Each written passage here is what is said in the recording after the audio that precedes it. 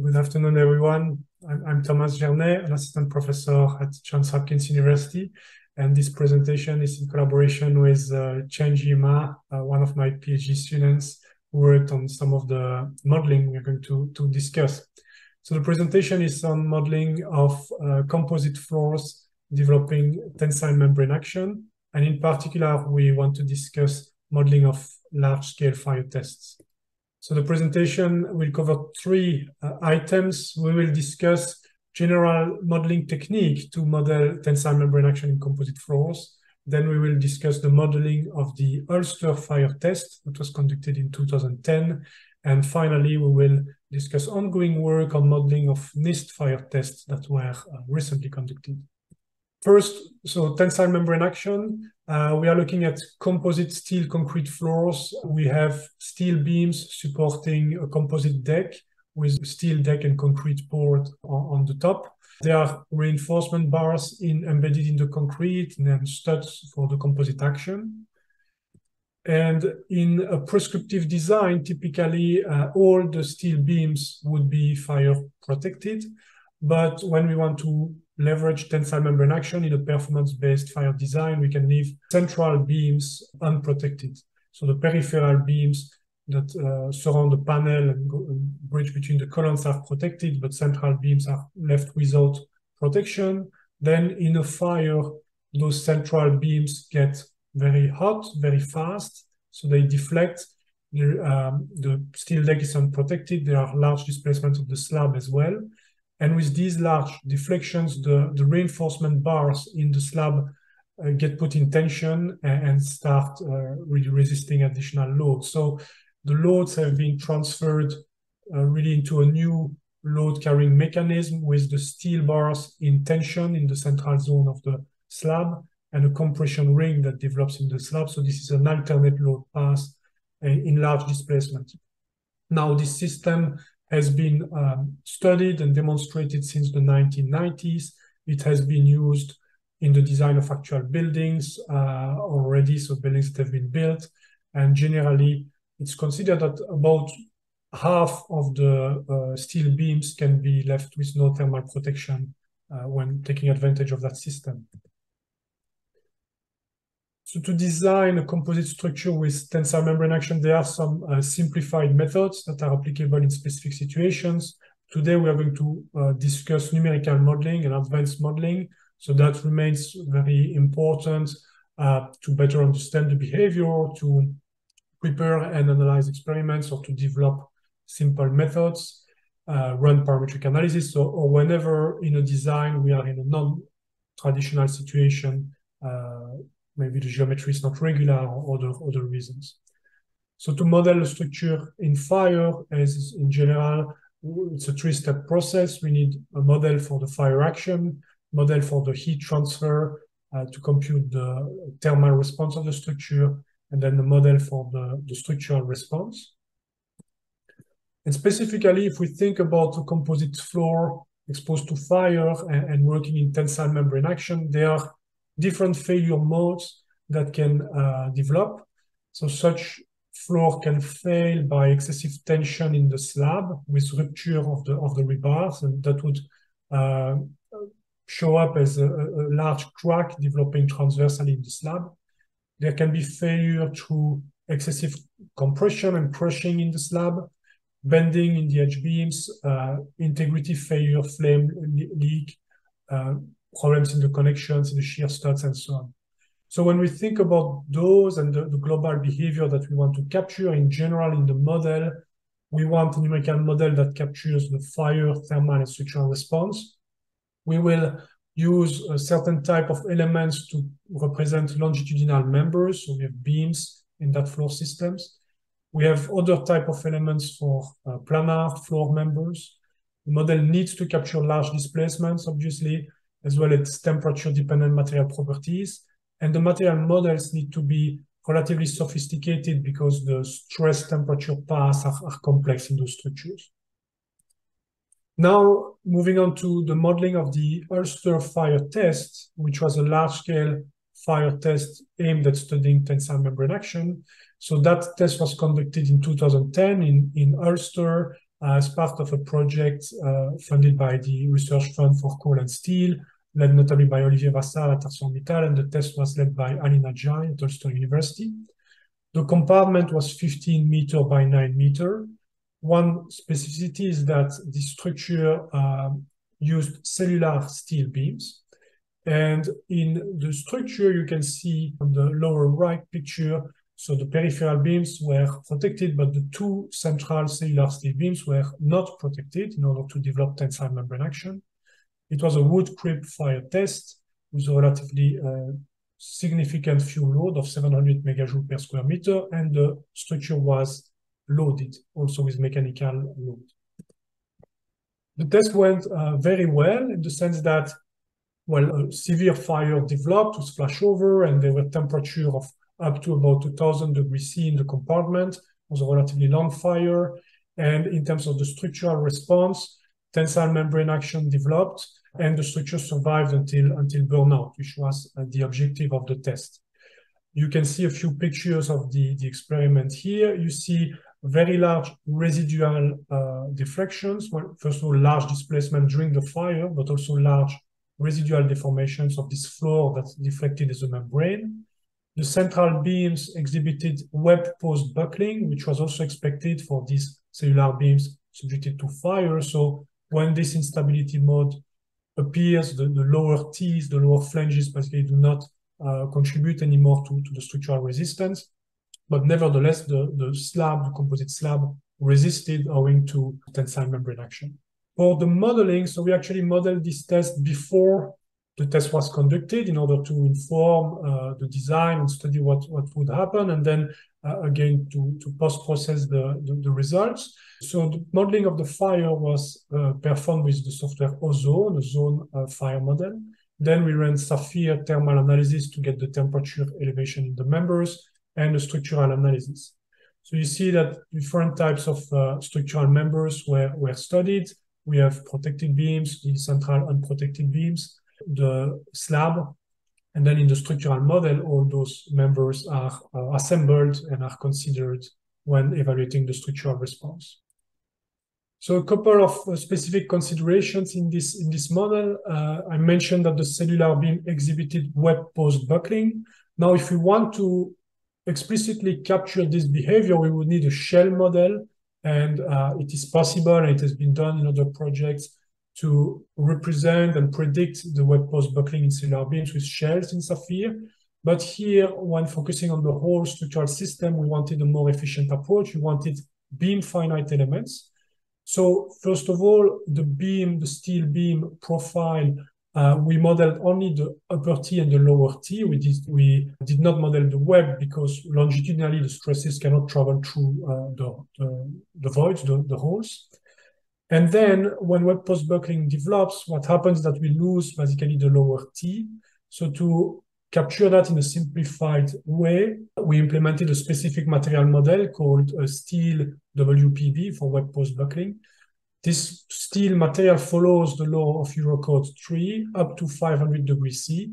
And then between 500 degrees C and 600 degrees C, the mechanical properties reduce to zero. So basically, we know that's when web post buckling will happen. We know it from previous studies or with shell elements. And so we prescribe this loss at that temperature. Another modeling aspect, this is the composite slab. So in reality, the composite floor is a rather complex structural system. We have a corrugated steel deck. We have the concrete. We have the studs. And in the model, we use shell finite elements which have constant thickness. So this is also a simplifying assumption or a modeling consideration. So the way the slab is modeled is that for the structural response, first of all, we are completely neglecting the steel deck, which is unprotected, will get very hot and may delaminate. So we are only relying on the concrete. And for the structural response, we model only the part of the concrete that is above the ribs, because again, our element has constant thickness, so it goes in both directions. So we can only rely on that part. However, for the thermal response, we do consider some thickness of thermal concrete or an effective thickness to capture the effect of what's in the ribs. This shell element is combined with beam elements in the structural model. The beam and the shell share the same node, so we assume full composite action there. And of course, we adjust their vertical position with the node line to match. It's possible to use different approaches again, and others, such as Professor Quill's team, have used models where they explicitly model the studs. So in this specific application of the modeling of the Ulster test, it was deemed not necessary, but again, these can be used in other applications. So here are the results. For the sake of time, just showing final vertical deflections at the center of this composite floor during the test. You see that we got a good agreement between the experimental test and the SAFIR model. So this good agreement in terms of overall vertical deflection at midspan, they reflect an agreement basically from the FIRE model to the temperatures in the sections and in the structural response. What we see also in this deflection trend is very clearly, at first we have low deflections and the floor is acting in bending. And then once we get the web post buckling of the cellular steel beams and the heating of those unprotected beams, we get an acceleration in the deformations. And that's when we activate tensile membrane action once the deflection is large enough. And there we get a stabilization in the displacement. Then the fire cools down and we get a stabilization overall with a lot of residual deflection, which we observed on the picture, where the floor basically at the end had still 70 centimeters of deflection at the center. In SAFIR, we can plot the membrane forces in the shell elements to observe where we have compression and tension, and we see very clearly this transition from a bending mode where the concrete slab is mostly in compression, working with the steel beams, transition to a membrane mode on the right with this very nice tensile zone and compression ring. And this is the deformed shape at the end. So we do not have time to cover all the details of the models, but just a note on the concrete material model. If you look at what's happening at integration point in those shell elements, in terms of stress temperature path, it is relatively complex with some reversals. So the concrete will start in compression, go through tension during the fire, and then come back to compression. So in SAFIR, the model combines plasticity and damage. And for the damage, we use different damage values in tension and compression, which allows capturing the crack closure effect, basically when the steel beam come back a little bit and there is compression in the concrete, you will have a regain in stiffness, and that is captured in the model. Okay, moving on now to the NIST fire test. So recently the NIST conducted 3 large-scale experiments on steel concrete structures. The objective was also to study the behavior of the composite floors. In those compartments of fire-exposed structure, there was one central steel beam. And one interesting aspect of those experiments is that they constructed a full 2-story, 2x3 base structure, actually, where one bay or one part is subjected to the fire, but you have the surrounding structure that provides some restraint and that is asymmetric.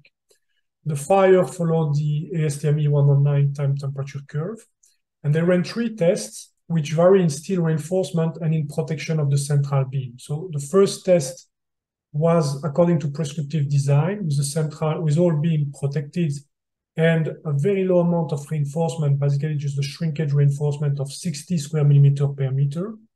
And then we'll focus also on test 3, which was designed to develop tensile membrane action. So they omitted the protection on the central steel beam, but used more steel reinforcement because now the steel reinforcement becomes structural to take the tensile membrane action.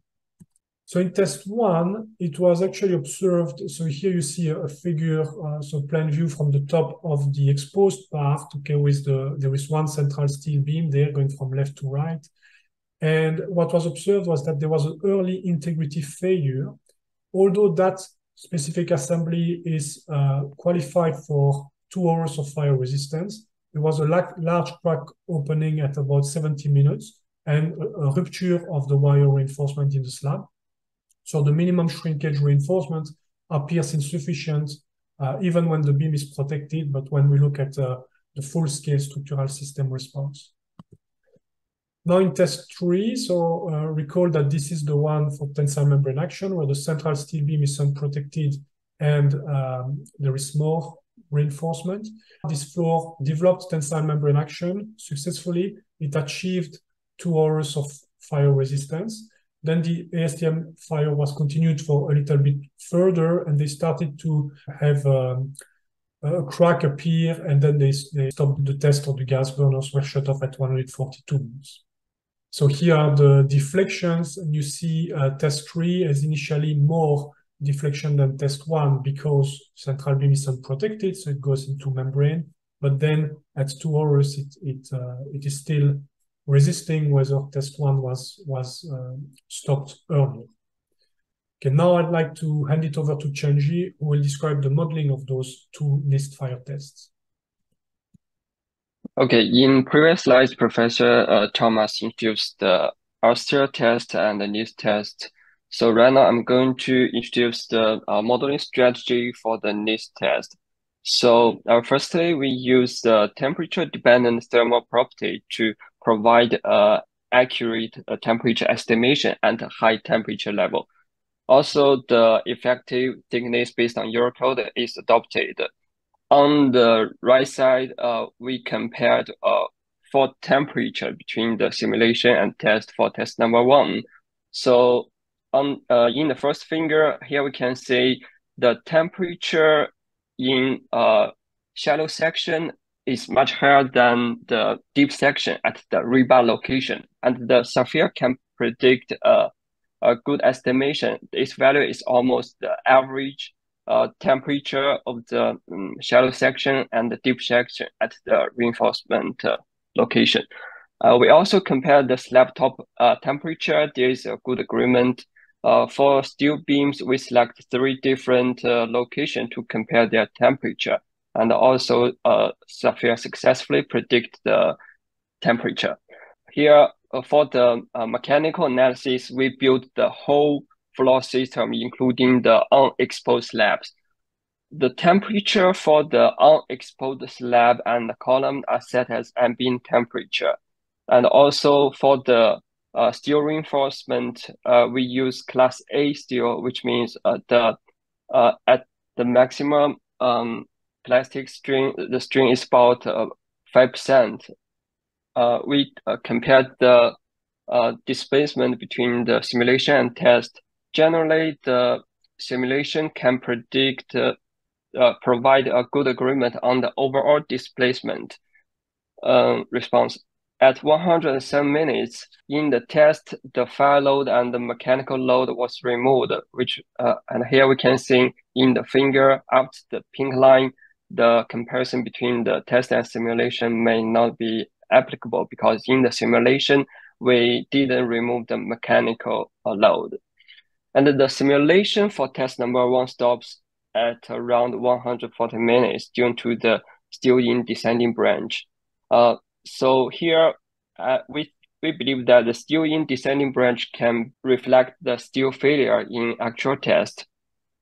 We compared the damage crack pattern on the exposed slab between the test and the simulation. In SAFIR, for each cell element, there are 32 integration points across different thickness and the different location. So the finger here take the average of the 33 integration points. And here we can see generally SAFIR can successfully predict the sequence of the crack initiation. For example, at 41 minutes in test, the cracks becomes visible around the slab edge, and it was also visualized in SAFIR. We also captured the failure of steel rebars. Here we can see in test the ruptured steel rebars concentrated around the secondary beam and slab edge, and in simulation we can see the steel failure concentrated above the secondary beam and north of the slab edge. Compared with the average damage value, the maximum damage value may affect the crack initiation much better. So here we can see at 69 minutes, the damage distribution in SAFIR is almost the same as the crack pattern in test observation. In next slides, we compare the displacement between for test 3, similar to test number 1. There's a good agreement. SAFIR successfully predict the 2-hour failure rating, and there's no rebar failure observed in the simulation of test number 3. In next slides, we compare the damage and between test number 1 and test number 3. In test number 1, secondary beam are protected, and here we can see there is significant damage concentration around the secondary beam. And in test number 3, the secondary beam is unprotected, and the damage is more distributed along the exposed slab. And in test number 1, steel failure was observed, but not found in test number 3. So in summary, we showed modeling of the Ulster test and NIST test, which were full-scale fire test of composite structures, and we showed good agreement with the modeling with SAFIR, with the technique discussed. There are more tests that have been conducted on composite membrane action, and we can look at the design parameters for all those tests. And in fact, so this shows that tensile membrane action can be activated to support the loads, and there is lots of experimental evidence that it can be robust. Of course, some conditions have to be fulfilled, and with the NIST test number 1, we showed the effect of having too low reinforcement, even if the beam was protected in that case. But there has been also an example of test in Czech Republic, in Moxcro test, where they were really looking at the limit cases and using very little reinforcement and a thin slab, and they reached a failure during the test. So to conclude, in this presentation, we presented numerical finite element models to capture the behavior of composite steel concrete floor systems in fire. Those models need to be relatively sophisticated to take into account shell and beams, large displacements, and take into account properly the material models. But we discussed also some pragmatic simplifying assumptions. And we found that the models can capture the behavior observed during the test, including in one case a failure with rupture of rebar. So in one case there was an achievement of failure, and that was captured as well. So those composite structures may exhibit various failure modes in fire, and of course it's always important when doing numerical modeling to remember or to notice which failure modes are not covered by the model, and these needs to be addressed as needed separately. So to conclude, we'd like to acknowledge the support of the NIST for this project. And with that, I conclude this presentation, and I welcome your questions. Thank you. So I'm looking at the chat to get to the questions. So there's a question from Ali. Thank you, Ali. Without the web in the model, how did you model the horizontal shear transfer between the top and bottom tier of the beam at lower temperatures?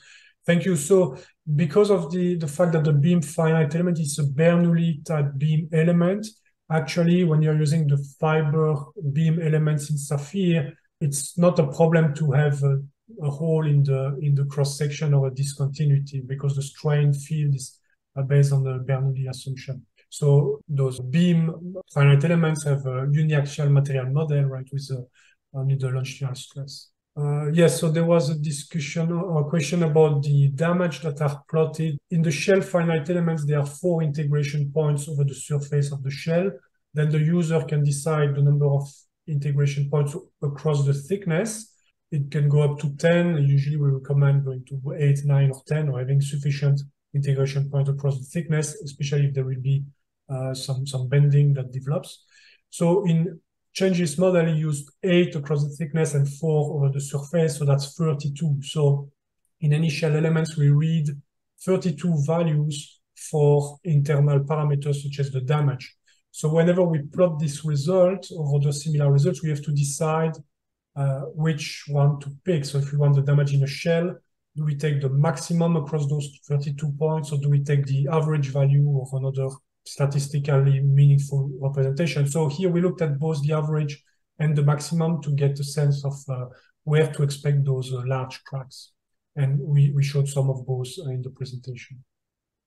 So a related question: to quantify the damage, what response is it based on? So here the damage is really the internal parameter in the concrete constitutive model. So this is a variable that varies between 0 and 1. 1 is when it is fully damaged. And this is based on the stress state and the plasticity and damage model that is incorporated in SAFIR. So there is one damage scalar in tension and one damage scalar in compression. Both vary from 0 to 1. And that's what we plotted through a MATLAB script in some of the plots that we've shown here. I think I went through the question, or at least most of them, and I see that also we are hitting the time. So I'm going to stop here with the questions. And to conclude and close this day, I just want again to thank, first of all the speakers who prepared really great presentations covering an excellent range of applications. We had buildings, we had tunnels, bridges, we had different materials, steel, concrete, but also timber. So that was really extremely interesting, or at least I really enjoyed seeing all those different applications and those different modeling techniques. I want to thank also all the participants. Thank you very much for attending and for your participation, for your questions. Thank you very much all. Have a great weekend, and thank you for using SAFIR.